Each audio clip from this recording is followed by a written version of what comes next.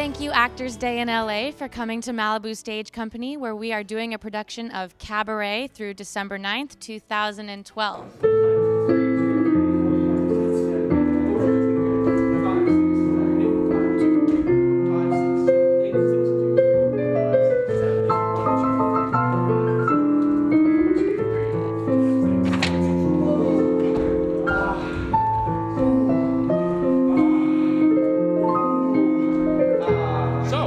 Welcome to Berlin, my friend.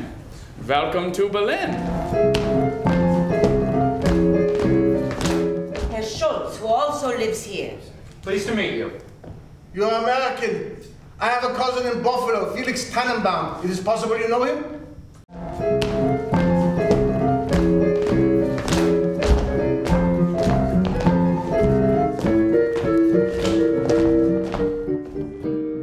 One of the central themes of the play, which is the rise of the Nazis and Hitler coming to power, promising prosperity to a very depressed economy, and the populace wanting, to get their country back, and the Nazis promoting propaganda, really false propaganda about the Jews, about homosexuals, about Christians. One of the marvelous things that Hal Prince did in the original production was to create the Kit Kat Club.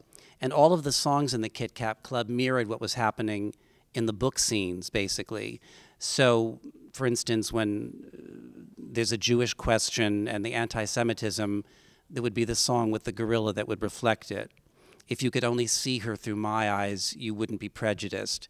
And this is still very, very timely, and the show constantly fascinates.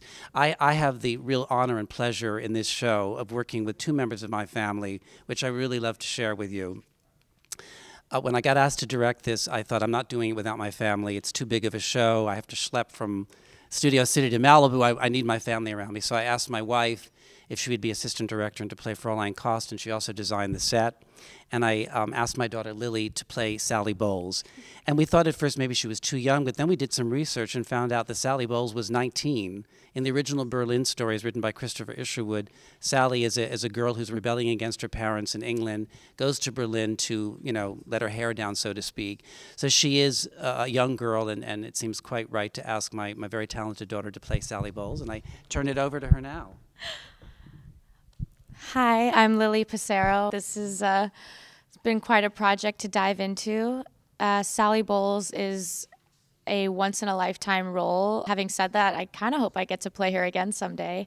But it's been really exciting getting to play her now at this age, at this time in my life, especially reading about how young the real Sally Bowles was and reading the Berlin stories and getting to know the actual person that existed. She is a free spirit. She's larger than life. There's nothing that I, as an actor, feel like I can't do in playing with her. I feel like I can get away with anything because she kind of lives her life that way, no rules. Her goal in life is to be larger than life. She wants fame at any cost, so I get to just have a lot of fun with her. With a couple of my school chums and a lady chaperone. My name is Elizabeth Hayden-Passero, and I am the assistant director. I originally came on board as assistant director and wound up taking on the role of Fräulein Kost, who is an older prostitute who lives in the same boarding house with Cliff and Sally. And then it turned out that because we were doing the 98 revival version, whoever plays Fräulein Kost also plays a Kit Kat girl and a chanteuse. Hi, I'm Brent Moon. I'm from Fargo, North Dakota, and I'm playing the MC in Malibu Stage Company's The Cabaret. The MC is the liaison and the bridge between the message on stage and to the people. There's been a lot of great people who played this role: Joel Grey, Allan Cumming, two different extremes to the same character, and everything at the same time is, oh, you don't have to move, I'm very comfortable, danke, is to deliver the message, because this message is pertinent. This message is now. The MC is not to alienate the audience, but to make them feel like they're on this stage, and it's uncomfortable, and it's funny, and it's sad, and it's amazing, and it's this wild ride.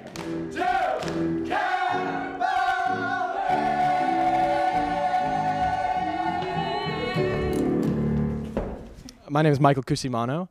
I play Bobby and the customs officer and lady number 2 and a Kit Kat boy and whatever other characters come into the fray along the way. I'm Denver, Milord, and I'm playing Cliff Bradshaw in this production. And he's kind of like the innocent young American who has traveled over to Europe. He's a writer, so he's coming looking for inspiration for things to write about. Hi there, I'm Linda Kerns and I'm playing Fraulein Schneider. I got a chance to jump into this production sort of at the last minute. And so I'm happy to be here, and I'm going to pass this microphone over to the wonderful Allan Wasserman.